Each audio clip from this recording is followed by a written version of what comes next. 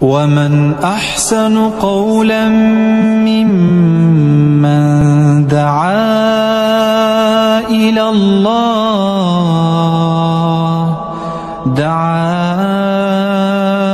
إلى الله وعمل صالحا وقال إنني من المسلمين.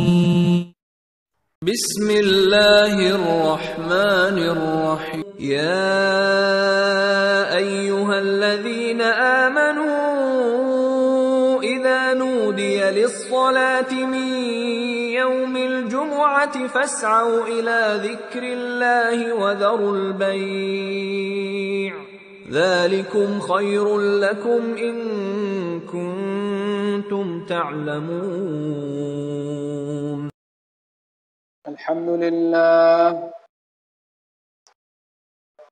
الحمد لله نحمده ونستعينه ونستغفره ونؤمن به ونتوكل عليه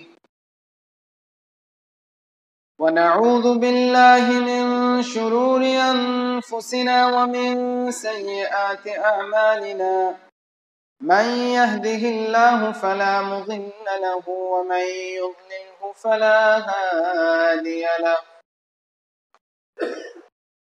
وأشهد أن لا إله إلا الله وحده لا شريك له وأشهد أن محمدا عبده ورسوله. أما بعد فإن خير الحديث كتاب الله وخير الهدي هدي محمد صلى الله عليه وسلم وشر الأمور محدثاتها وكل محدثة بدعة وكل بدعة ضلالة وكل ضلالة في النار. وبعد أعوذ بالله من الشيطان الرجيم. بسم الله الرحمن الرحيم. يا أيها الذين آمنوا اتقوا الله حق تقاته ولا تموتن إلا وأنتم مسلمون. يا أيها الناس اتقوا ربكم الذي خلقكم من نفس واحدة وخلق منها زوجها وبث منهما رجالا كثيرا ونساء واتقوا الله الذي تساءلون به والأرحام إن الله كان عليكم رقيبا. يا أيها الذين آمنوا اتقوا الله وقولوا قولا سديدا يصلح لكم أعمالكم ويغفر لكم ذنوبكم ومن يطع الله ورسوله فقد فاز فوزا عظيما.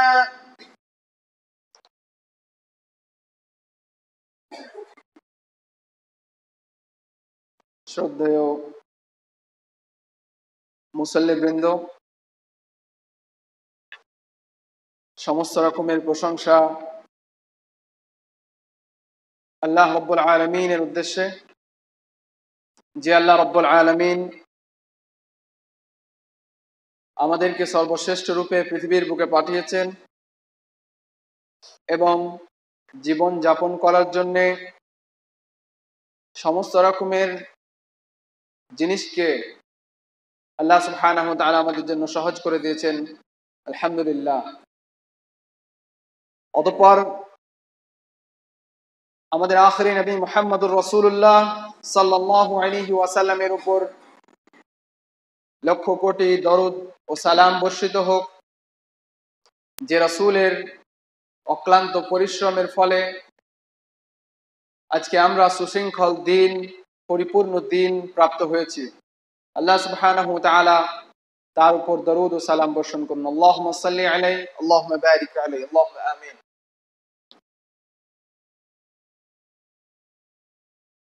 আল্লাহ রাব্বুল আলামিনের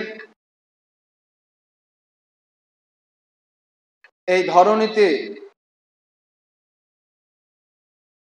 মানুষ সর্বশ্রেষ্ঠ এক জীব,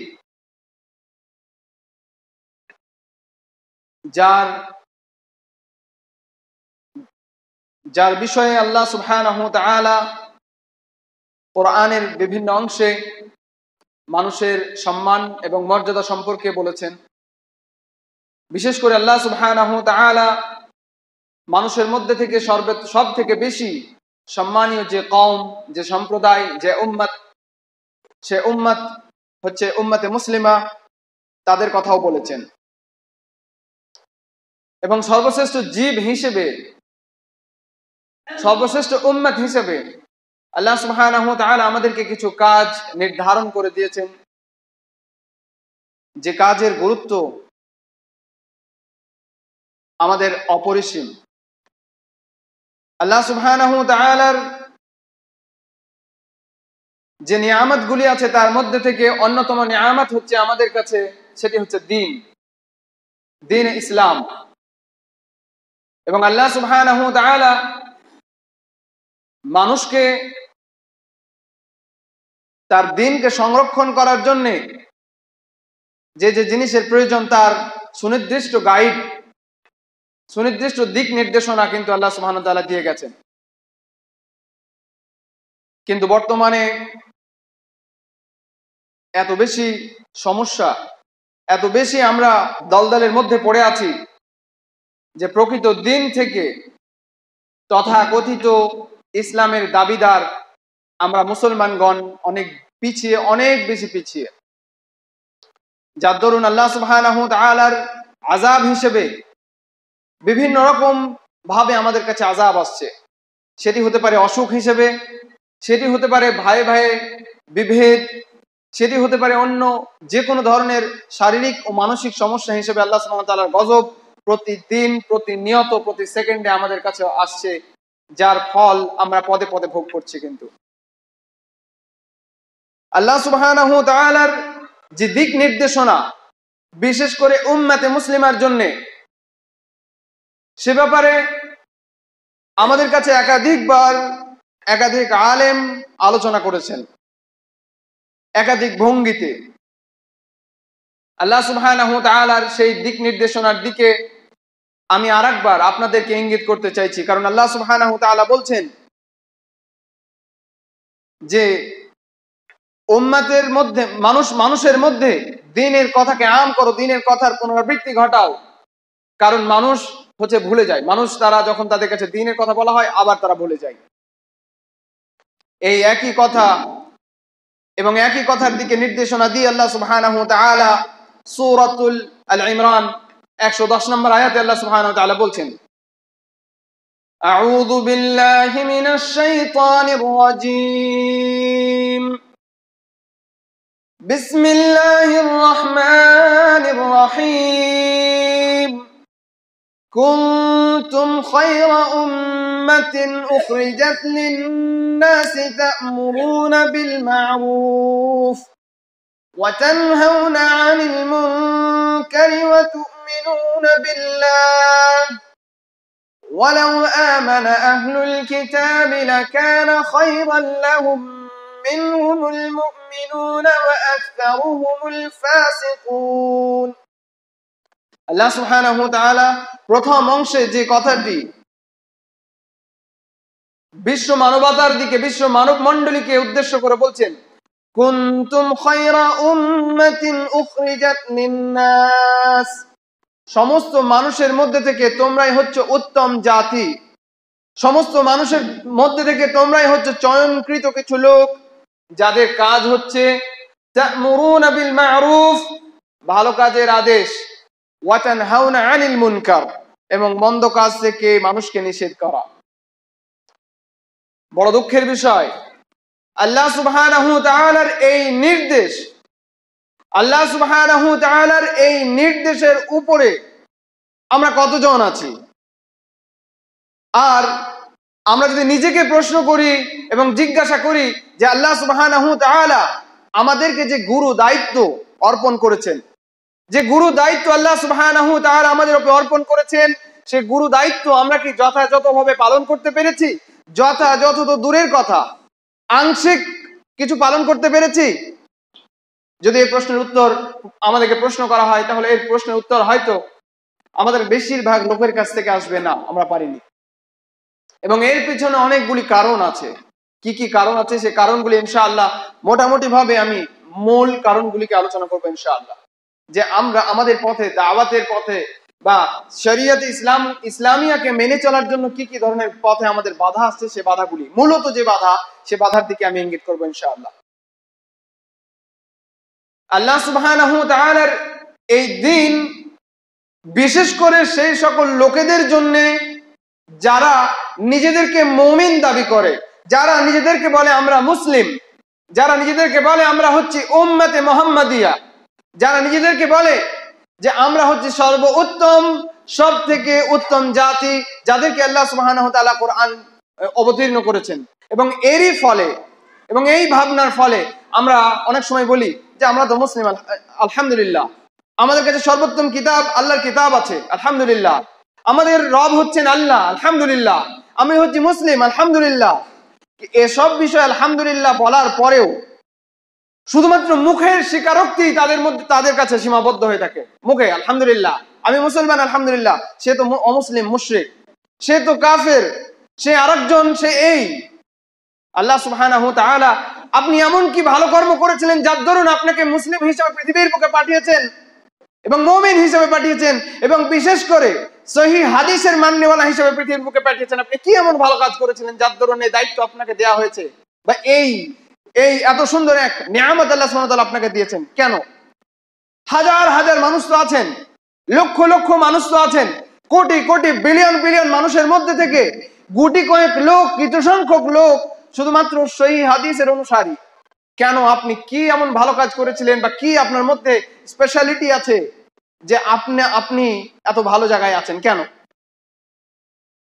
এই প্রশ্ন যদি করা হয় তাহলে হয়তো অনেকের মনে প্রশ্ন থাকবে যে না, এটা তো আমার জানা নেই ভাই, কেন আল্লাহ সুবহানাহু ওয়া তাআলা আমাকে দিলেন দিন? কেন আমি মুসলিম ঘরে জন্ম নিয়েছি আমি তো জানি না? তাহলে অনেকে হয়তো এরকম বলতে পারেন যে এটা আমার ভাগ্য, এটা আমার ভাগ্য, আলহামদুলিল্লাহ, আল্লাহ আমার ভাগ্য দিয়েছিলেন, তাই আমি মুসলিম ধর্মে আমার জন্ম হয়েছে, আলহামদুলিল্লাহ, এটি হচ্ছে আমার ভাগ্য। আচ্ছা, অবশ্যই এটি আপনার ভাগ্য, এটি আপনার খুশনসিবি, এটি আপনার জন্য সর্বোত্তম একটি পন্থা এবং সর্বোত্তম একটি নিয়ামত আল্লাহ সুবহানাহু ওয়া তাআলার তরফ থেকে দেয়া। কিন্তু এই নিয়ামতের ব্যবহার যে আপনাকে করতে হবে সে সম্পর্কে আল্লাহ সুবহানাহু ওয়া তাআলা আপনাকে দিক নির্দেশনা দিচ্ছেন এবং এই নিয়ামতের ব্যবহার আপনাকে জানতে হবে সে সম্পর্কে আমরা কিন্তু অজ্ঞ, আমরা জানি না যে কেন আল্লাহ সুবহানাহু ওয়া তাআলা এত বড় আমাকে নিয়ামত দিয়েছেন, কেন দিয়েছেন? আল্লাহ সুবহানাহু ওয়া তাআলা এই যে হাত আমাকে দিয়েছেন, এই হাতটা কেন দিয়েছেন? এই জিনিসটা যদি আমার না জানা থাকে তাহলে হাতের জন্য আমি জীবনেও কোনোদিন আল্লাহ সুবহানাহু ওয়া তাআলার কাছে শুকরিয়া আদায় করব না। হাত কেন দিয়েছে আমাদের? চোখটি কেন আছে দেয়া? মুখটি কেন দেয়া আছে? মুখটি শুধুমাত্র কি কথা বলার জন্য আর খাওয়ার জন্য? মুখটি শুধুমাত্র মানুষকে, অন্য মানুষের সামনে শুধুমাত্র কথাবার্তা বলার জন্য? এই যে যৌবন দেয়া হয়েছে, এই যে আল্লাহ সুবহানাহু ওয়া তাআলা যে আমাদেরকে শরীর স্বাস্থ্য দিয়েছেন এবং সুস্বাস্থ্যবান করেছেন, কেন দিয়েছেন?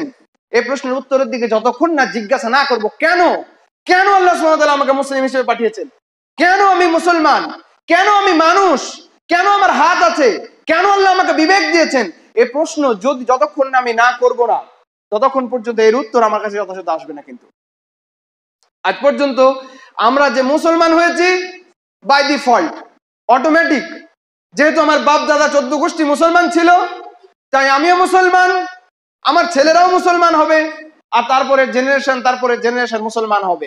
এবারে প্রশ্ন হচ্ছে আপনাদের কাছে যে আমি জন্মগতভাবে মুসলিম, আর মুসলিম হওয়ার জন্য আমি জান্নাতে যাব, আর আরেকজন ব্যক্তি জন্মগতভাবে হিন্দু বা জন্মগতভাবে খ্রিস্টান বা জন্মগতভাবে অন্য কোনো ধর্মের লোক, সে জন্মগতভাবে হিন্দু বা খ্রিস্টান হওয়ার কারণে জাহান্নামে যাবে, আর আমি জন্মগতভাবে মুসলিম, আমার নাম আব্দুল জব্বার, আব্দুল গফফার, আব্দুল করিম, আব্দুল শুকুর, এই শুধুমাত্র নাম হওয়ার জন্য আমি জান্নাতে যাব, এ কেমন কথা? সে যা করে আমিও তাই করি, সে সুদ খায় আমিও খাই, সে জিনা করে আমিও করি, সে সিনেমা দেখে আমিও দেখি, সে রোজার সময় রোজা বেরোজা কোনো সিস্টেম নেই, সবসময় খারাপ কাজ করে আমিও করি, সে ব্যবসাতে মিথ্যা কথা বলে আমিও বলি মিথ্যা কথা, সেও দাড়ি কাটে আমিও দাড়ি কাটি, সমস্ত কিছু তার সঙ্গে মিল, শুধুমাত্র তার নাম রাম আর আমার নাম আব্দুল জব্বার, আর রাম নাম হওয়ার কারণে সে যাবে জাহান্নামে, আর আমি হচ্ছে আব্দুল জব্বার তাই আমি জান্নাতে যাব, এটি তো হতে পারে, এটি তো হতে পারে না। কেন এটি? আমি আব্দুল জব্বার, ও যা করে আমিও তাই করি, ও যা খাই আমিও খাই, ও হারাম খাই আমিও খাই, ও নামাজ পড়ে না আমিও নামাজ পড়ি না, সমস্যা তো তার সঙ্গে তো এবং আমার সঙ্গে তো পুরোপুরি মিল, শুধুমাত্র একটি জায়গায় পার্থক্য, সেটি হচ্ছে এই যে আমার নামটা হচ্ছে আব্দুল জব্বার আর তার নামটা হচ্ছে রাম, শাম বা ইত্যাদি। শুধুমাত্র এইটুকুর কারণে কি কেউ জান্নাতি বা জাহান্নামী হবে? আপনাকে মনে হয়? আপনাকে মনে হয় যে শুধুমাত্র এই ডিফারেন্সের কারণে সে যাবে জাহান্নামে, আমি জান্নাতে? শুধুমাত্র এই ডিফারেন্সের কারণে আমি হচ্ছে আল্লাহর প্রিয় পাত্র আর সে আল্লাহর প্রিয় পাত্র নয়? শুধুমাত্র কি এই ডিফারেন্স? সুবহানাল্লাহ, সুবহানাল্লাহ। আল্লাহ সুবহানাহু ওয়া তাআলা বলছেন না, আল্লাহ সুবহানাহু ওয়া তাআলা বলছেন না, এইটি ডিফারেন্স নয়। লা ইয়ানালাল্লাহু লুহুমুহা, কুরবানি সম্পর্কে হযরত ইব্রাহিম আলাইহিস সালাতু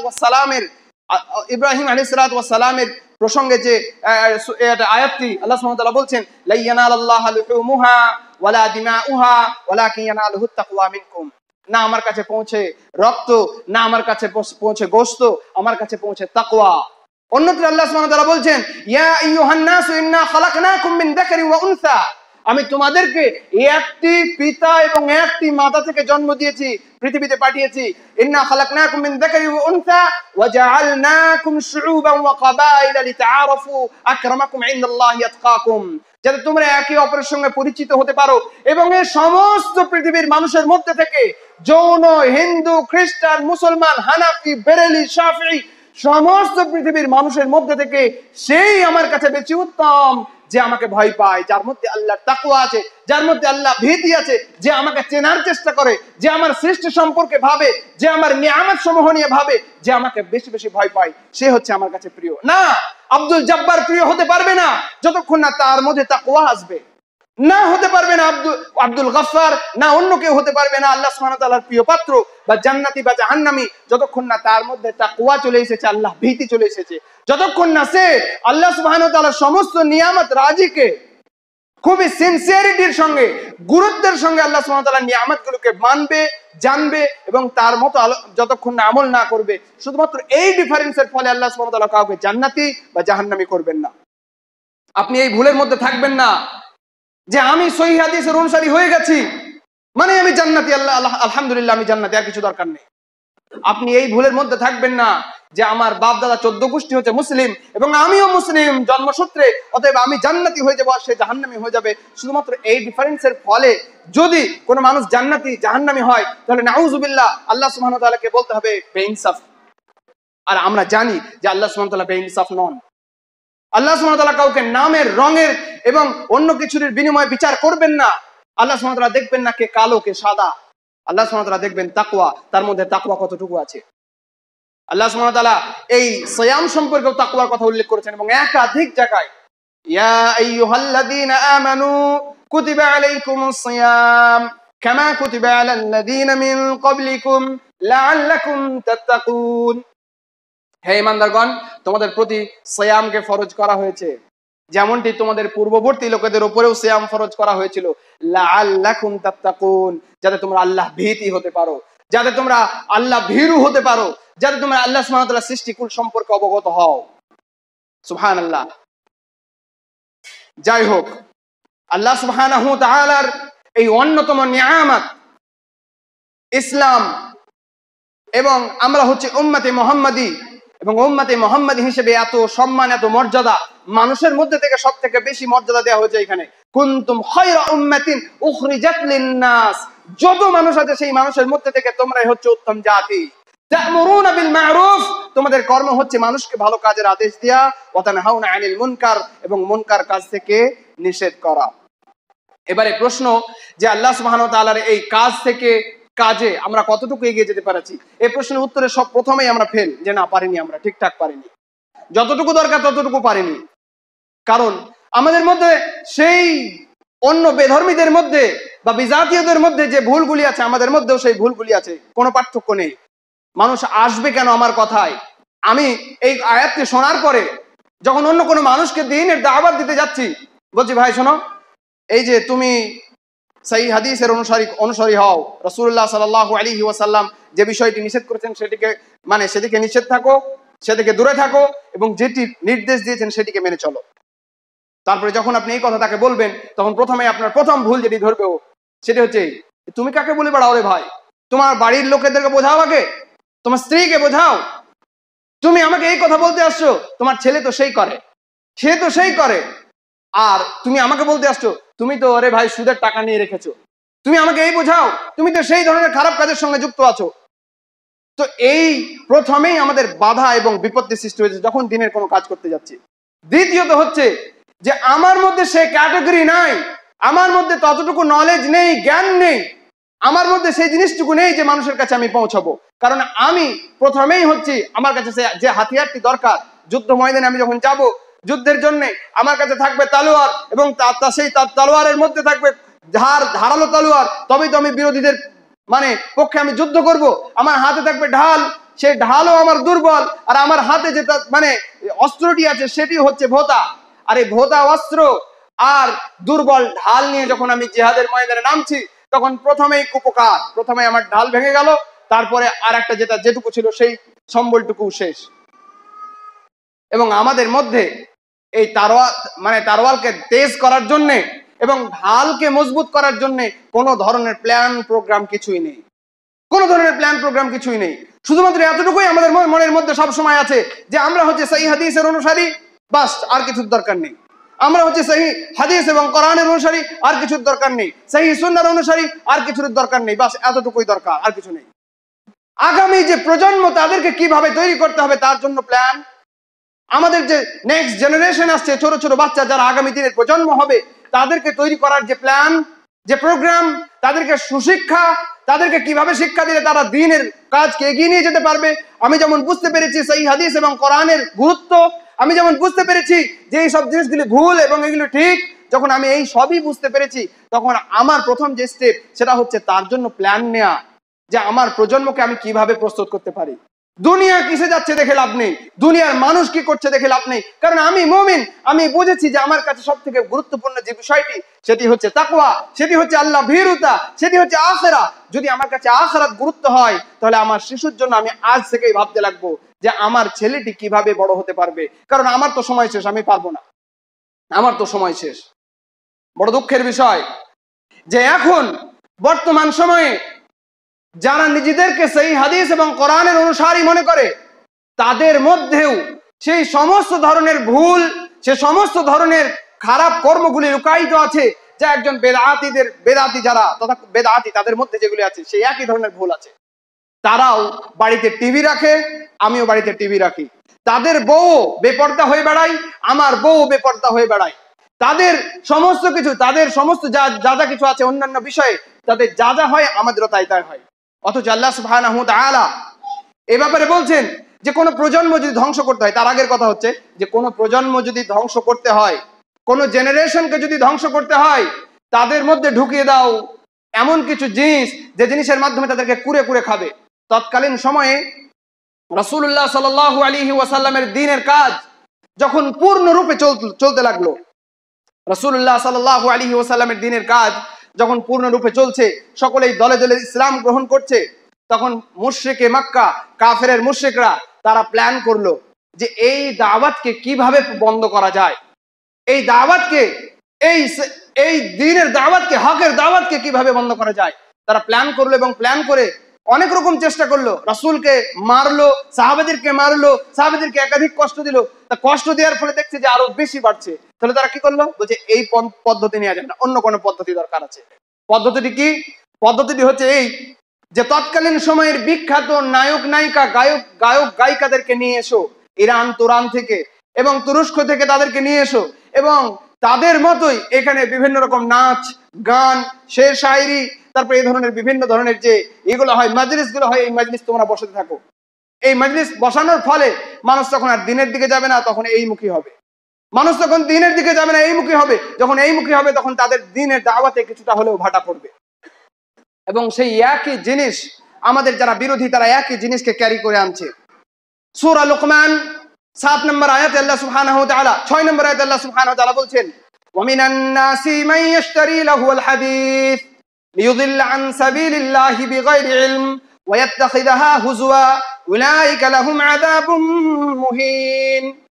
ওয়া মিনান নাসি মান ইয়াশতারি লাহুল হাদিস, মানুষের মধ্যে থেকে কিছু মানুষ আছে যারা নিজেদের পকেটের পয়সা খরচ করে লাহুল হাদিস, এমন কিছু কথা, এমন কিছু যৌতুক না, এমন কিছু কৌতুক, এমন কিছু গান বাজনা, এমন জিনিস ধরনের কিনে আনবে, সে জানবে না যে এর মধ্যে ভালো এবং উপকারিতা কি আছে, এবং মানুষের মধ্যে এই জিনিসের দাওয়াত দিবে। দেখো, এই দেখো আমার মোবাইলে একটি নতুন গান এসেছে, নতুন একটি মানে মিউজিক এসেছে, দেখো কত সুন্দর, এটি দেখো, শেয়ার করো, হোয়াটসঅ্যাপ, ফেসবুক এবং ইত্যাদি জিনিসে শেয়ার করো। লাহুল হাদিস লিয়ুদিল্লা আন সাবিলিল্লাহ, এবং মানুষকে এর মাধ্যমে সে পথভ্রষ্ট করবে। বিগাইরি ইলমি ওয়া ইয়াত্তাখিযাহা হুজওয়া, এবং দ্বীনের পথে তারা বাধা সৃষ্টি করবে এবং দ্বীনকে নিয়ে তারা ঠাট্টা হাসি বিদ্রুপ করবে। উলাইকা লাহুম আযাবুম মুহিন, এবং এদের জন্য আছে কষ্টদায়ক শাস্তি। আল্লাহ সুবহানাহু ওয়া তাআলার এই বাণী কতটা যে বাস্তব, হযরত ইবনে মাসউদ রাদিয়াল্লাহু তাআলা আন, বিখ্যাত মুফাসসির সাহাবা ইকরাম, তিনি একজন সাহাবা, তিনি বলছেন যে এই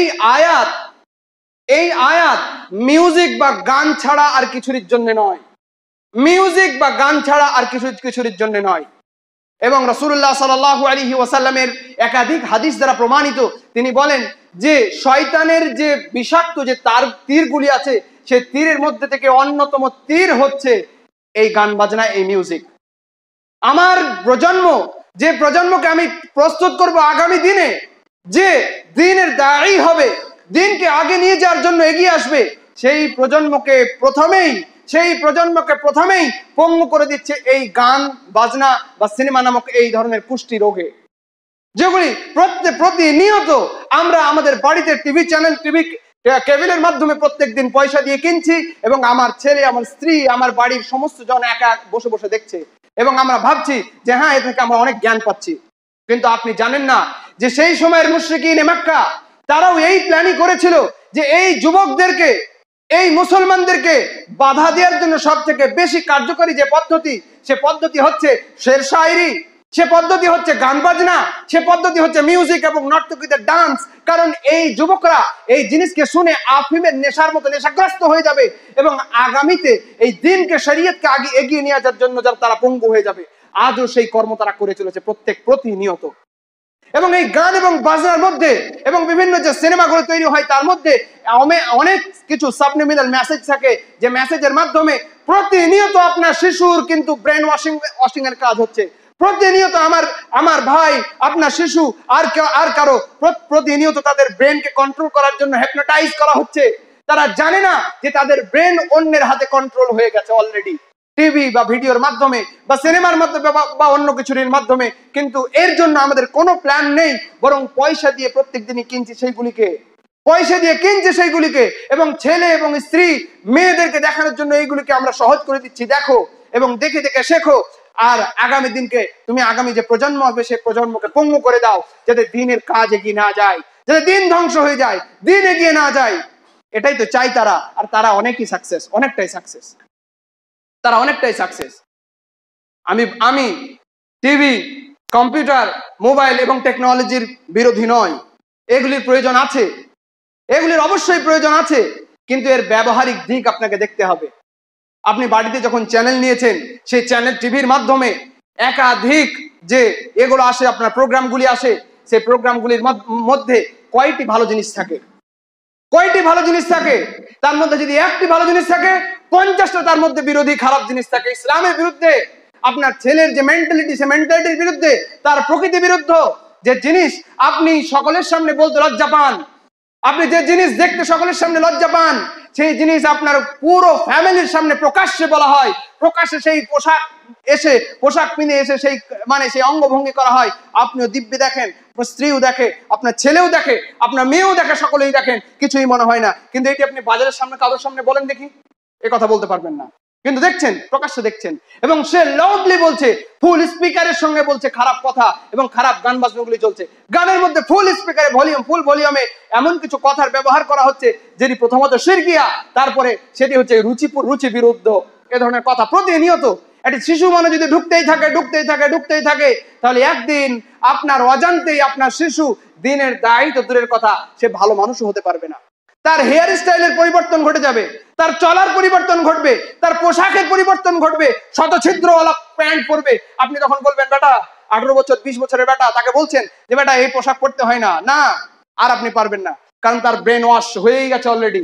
সে জানে যে এটি ফ্যাশন, এটি হচ্ছে আধুনিকতা, সে জানে যে ধরনের শব্দ ব্যবহার করা হচ্ছে আধুনিকতা, সে জানে যে এটি হচ্ছে স্টাইলিশমেন্ট, এইটি হচ্ছে সমাজে নিজেকে দেখানোর জন্য, এটি হচ্ছে অন্যতম একটি মাধ্যম, এবং লোকে আমাকে বলবে এডুকেটেড, আমাকে বলবে শিক্ষিত, এটি হচ্ছে একটি দিক।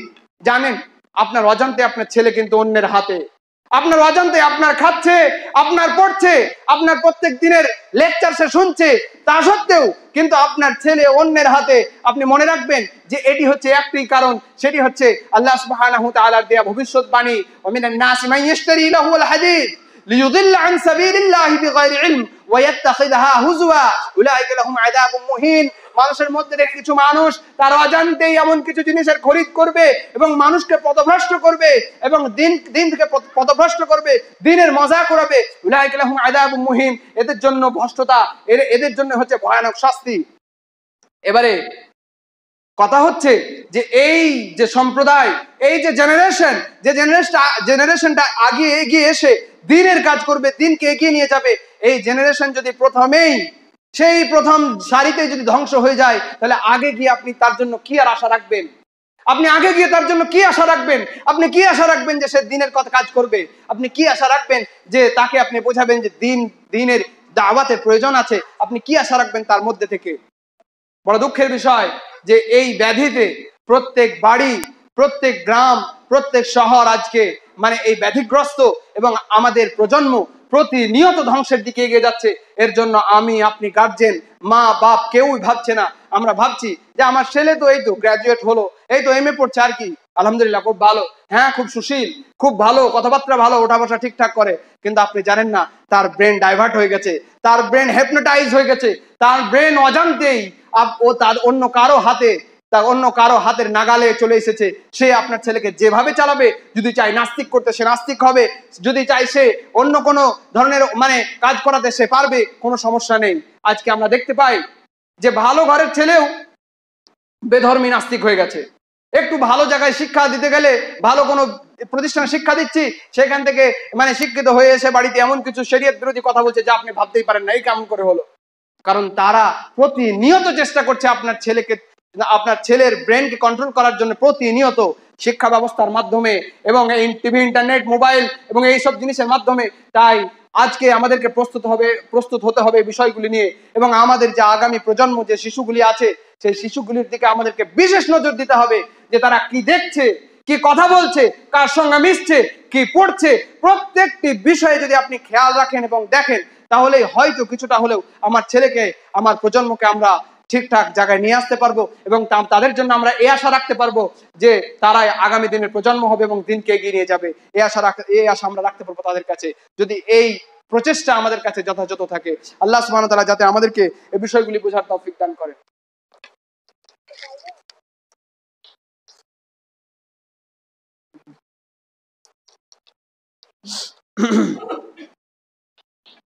আলহামদুলিল্লাহি রাব্বিল আলামিন, والصلاة والسلام على رسوله الأمين محمد وعلى آله وأصحابه أجمعين، أما بعد، أعوذ بالله من الشيطان الرجيم، بسم الله الرحمن الرحيم।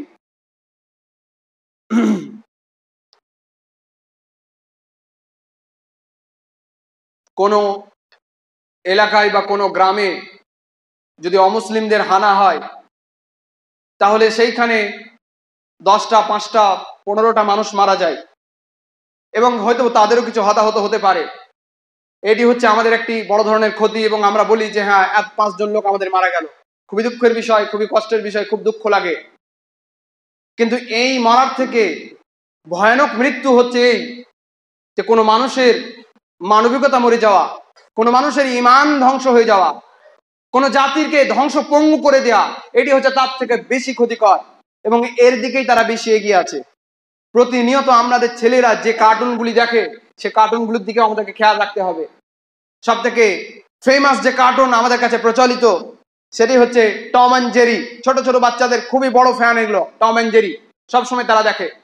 এই টম অ্যান্ড জেরির মধ্যে কি ধরনের হাইডিং মেসেজ আছে, কি ধরনের লুকায়িত কিছু মেসেজ আছে যেগুলি আপনার ছেলের ব্রেনে হচ্ছে প্রতিনিয়ত, সে আপনি জানেন না। তার মধ্যে একটি আমি উদাহরণ আপনাদেরকে দিচ্ছি যে টম অ্যান্ড জেরির এক মুহূর্তে একটি ইঁদুর এবং একটি বিড়ালের খেলা হয় এই কার্টুনে। বাচ্চারা দেখে অনেক বেশি, বড়রাও অনেকে দেখে। টম অ্যান্ড জেরি কার্টুন দেখছে আপনার ছেলে, আপনি বলবেন যে আমার এতে আবার কি আছে, টম অ্যান্ড জেরি দেখছে, সমস্যা তো নেই। টম অ্যান্ড জেরিতে আপনার দুজন ব্যক্তি বসে আছে এবং ইঁদুর আর বিড়াল খেলতে খেলতে এসে এক জায়গায় চলে আসছে, এবং চলে আসার পরে তারা বসে আছে, দুজন ব্যক্তি বসে থাকার সময় টম অ্যান্ড জেরি যখন ওখানে পৌঁছচ্ছে তখন একটা পিরামিড আকারের একটি জিনিস সেইখান থেকে মাটি ফুঁড়ে বেরিয়ে আসছে বাইরে। তখন সেই ব্যক্তি বলছে, ওই টম অ্যান্ড জেরিকে বলছে যে stop stop, hour Hollywood god is coming, আমাদের হলিউডের দেবতা এখানে আসছেন। এবং সেই পিরামিডটা যখন বাইরে বেরিয়ে এলো তখন সেই পিরামিডের উপরে একটি চোখ আঁকা আছে, চোখ তৈরি করা আছে। এবং যখনই সে বাইরে পুরো বেরিয়ে এলো, যখন পুরো তার প্রকাশ ঘটলো, তখন সামনের যে ব্যক্তি, দুজন ব্যক্তি চেয়ারে বসা ছিল, তারাও মাথা নত করছে, এবং তার সঙ্গে সঙ্গে সেই টম অ্যান্ড জেরি দুজনেই মাথা নত করে তাকে তার সামনে মাথা নত করছে।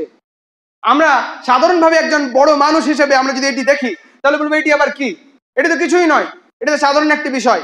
না, আপনার ছেলের ব্রেনে সাবলিমিনাল মেসেজ দিচ্ছে, সে লুকায়িত মেসেজ দিচ্ছে, লুকায়িত কিছু চিহ্ন দিচ্ছে তাকে, যে এই যে হলিউডের গড, হলিউডের ভগবান হচ্ছে এক চোখ বিশিষ্ট, এবং সে যদি দেখা হয় কোনো সময় তার সামনে মাথা নত করতে হবে। এক শিশু, সামান্য একটি শিশু, সেই শিশুর মধ্যে এমন কিছু ধরনের হাইডিং মেসেজ, এটি তো একটি উদাহরণ, হাজারো উদাহরণ আছে। বিগ বস নামের যে বিখ্যাত একটি কি বলে সিরিয়াল নাকি চলে একটা টিভির মাধ্যমে, হাজারো লোক, কোটি কোটি মানুষ দেখে, তার মধ্যেও কিছু এমন হাইডিং মেসেজ আছে যেগুলি বড় মানুষদেরকে হিপনোটাইজ করতে পারে এবং আপনাকে যে কোনো সময় শিরকের সঙ্গে শিরকের সঙ্গে যুক্ত করতে পারে। এভাবে গানের মধ্যে এত বেশি শিরক, এত বেশি বেলাল্লাহ বেহায়াপনা আছে যেগুলি মুখে বার হলে ঈমান ধ্বংস হয়ে যাওয়ার সম্ভাবনা। তু হি মেরা সব হে সুবাহ হে, তু হি মেরা দুনিয়া, তু মেরা রব হে খুদা হে, তু হি মেরা দুনিয়া, এরকম ধরনের একটা গান আছে যেখানে বলা হচ্ছে তুই আমার সব, তুই আমার সকাল, তুই রাত্রি, তুই সন্ধ্যা, তুই সমস্ত কিছু, তুই আমার খোদা, তুই হচ্ছে আমার আল্লাহ, তোর সামনে আমি সাজদা করব। এই ধরনের একাধিক জিনিস যেগুলি আছে, এই গানগুলি শুধুমাত্র গান নয়, বরং সেই গানটা কোনো মানুষ যদি তার মুখস্থ থেকে একবার দেখে, তাহলে যখনই তার কানে আসবে তখন ওর মনের মধ্যে থেকে নিজে নিজেই সেটি রিপিট হবে। সেই মনের মধ্যে এমনি না বলতে গেলেও তার মন সেটিকে রিপ্লাই দেবে যে হ্যাঁ ওই কথাটা বলছে, মনের মধ্যে রিপ্লাই হচ্ছে। আপনি জানেন যে এই কথা বলার মানে কি? এই কথা বলার মানে হচ্ছে যে আপনি আল্লাহর সঙ্গে শরীক করছেন। আমরা জানি মুসলমান হিসেবে যে আমাদের রব হচ্ছে একটি, তার সে ছাড়া কারোর সামনে মাথা নত করা যাবে না। আর আপনি যখন মুখের স্বীকারোক্তি দিচ্ছেন, মুখে যখন রিপিট করছেন, আপনি যদি আপনার অন্তরে নেই, আপনার অজান্তেই আপনার মন সেইটিকে সাই দিচ্ছে এবং বলছে যে আমি আমার প্রেমিকার সামনে মাথা নত করছি এবং সে আমার সব, সে আমার খোদা, সে আমার রব, নাউযুবিল্লাহি মিন যালিক। এই কথার পুনরাবৃত্তি আপনি সামান্য একটি গানের মাধ্যমে করে থাকেন। এভাবে প্রতিনিয়ত, প্রতি সেকেন্ডে আপনার ছেলেকে সে শিরক, কুফরি এবং বেহায়াপনা, বেলাল্লাপনার প্রতিনিয়ত সে মেসেজ পাঠাচ্ছে। আপনি কি আশা রাখেন এই শিশুর জন্য যে আগামীতে সে দ্বীনের দায়ী হবে? আপনি কি আশা রাখেন আগামী দিনে এই ছেলে আপনার জন্য দোয়া করবে, আপনি যখন মারা যাবেন তখন এই বলবে রব্বিরহামহুমা কামা রাব্বায়ানি সাগীরা, এই দোয়া করবে আপনার জন্য? আপনি কি মনে করেন? আমার মনে হয় না। আমার মনে হয় না যে আপনার জন্য সে দোয়া করবে। আমার মনে হয় না যে আগামী দিনের সে হালকে এগিয়ে নিয়ে যাবে, আপনার উম্মতকে এগিয়ে নিয়ে যাবে। আমার মনে হয় না। যদি চান প্রজন্মকে বাঁচাতে এই মারাত্মক এক বিষাক্ত পরিবেশে, তাহলে প্রতিনিয়ত আপনার শিশুকে যে ভিডিওটি আপনি দেখাবেন, সে ভিডিওটি দেখানোর আগে আপনি প্রথমে দেখুন যে সেটার মধ্যে কি আছে। কিছু এমন মানবিক কুরুচিপূর্ণ যদি হয়, মানবিক বিরোধী যদি হয়, তার মধ্যে শিরকের যদি কোনো গন্ধ থাকে, কখনো দেখাবেন না সেইটিকে। যদি তার মধ্যে কিছু এমন অশ্লীলতা থাকে, সেইটি কখনো তার সামনে দেবেন না। আর বাড়ির যে টিভি কানেকশন আছে, যদি আপনি চান আপনার ছেলে এবং আপনার মেয়েকে ভালো তাকে দ্বীনের পথে নিয়ে আসার জন্য, তাহলে অবশ্যই টিভি কানেকশনকে আপনাকে বন্ধ করতে হবে, আজই এখনই বন্ধ করতে হবে, আপনি যদি চান আপনার ছেলের ভবিষ্যৎ। কারণ সেই টিভি এবং এ ধরনের যে জিনিসগুলি আছে সেইগুলিতে আপনার ছেলের ভবিষ্যৎ ধ্বংস করছেই। আপনার মেয়েকে আপনি যতই দামি বোরকা কিনে দেন, যতই ঢেকে ঢুকে বাইরে পাঠান, কিন্তু সে ভেতর থেকে পুরো উলঙ্গ। যখন সে সামনে প্রকাশ্যে দেখে কারো ডান্স, তখন এমনিতেই উলঙ্গ হয়ে যায়। কারণ আল্লাহ সুবহানাহু ওয়া তাআলা বলছেন যে মুমিনদেরকে তোমরা তোমাদের দৃষ্টিকে নত করো, কুল্লিল মুমিনিনা ইয়াগুদ্দু মিন আবসারিহিম ওয়া ইয়াহফাযু ফুরুজাহুম, এবং তোমাদের গুপ্তাঙ্গের হেফাজত করো, সেটিকে সংরক্ষণ করো। এটি সেই সকল নারীদের জন্যই শুধু যে তোমার জন্য বৈধ, তাছাড়া অন্য কারোর জন্য নয়। অতএব এই জিনিস থেকে যদি আমাদেরকে বাঁচতে হয়, তাহলে প্রথমত সব থেকে বেশি ভয়ানক যে জিনিস, সেই জিনিসটি হচ্ছে টিভি এবং এ ধরনের মোবাইল, স্মার্টফোন এবং এইগুলি আমাদের শিশু থেকে দূরে রাখুন। আর যদি একান্তই দিতে হয়, তো এমন কিছু জিনিস দেখান যেগুলি তার জন্য উপকারী হবে। প্রথমে আপনি দেখবেন, তারপরে তাকে দেখাবেন। এভাবে যদি আমরা করি এবং তাদেরকে যদি প্রপার শিক্ষা দিই, আমরা যথাযথ শিক্ষা দিই, তাহলে ইনশাআল্লাহ আশা করা যায় যে তারা আগামী ভবিষ্যৎ হবে এবং আগামীতে আমাদের শরীয়তকে, আমাদের দ্বীনকে, আমাদের সমাজকে, আমাদের জাতিকে এগিয়ে নিয়ে যাবে। এবং ইনশাআল্লাহ আমাদের সমাজের যে সমস্যাগুলি আছে, সেই সমস্যাগুলির কিছুটা হলেও সুধার হবে, এই আশা রাখা যায় ইনশাআল্লাহ। ইন্নাল্লাহা ইয়া'মুরু বিল আদলি ওয়াল ইহসান ওয়া ইতা'i যিল কুরবা ওয়া ইয়ানহা আনিল ফাহশা'i ওয়াল মুনকার ওয়াল বাগহি ইয়া'iদুকুম লা'আল্লাকুম তাযাক্কারুন ওয়া লাযিকরুল্লাহি তাআলা আ'লা ওয়া আ'azzu wa ahma tamma akbar. أشرقت نفسي بنور من فؤادي حينما رددت يا رب العالمين.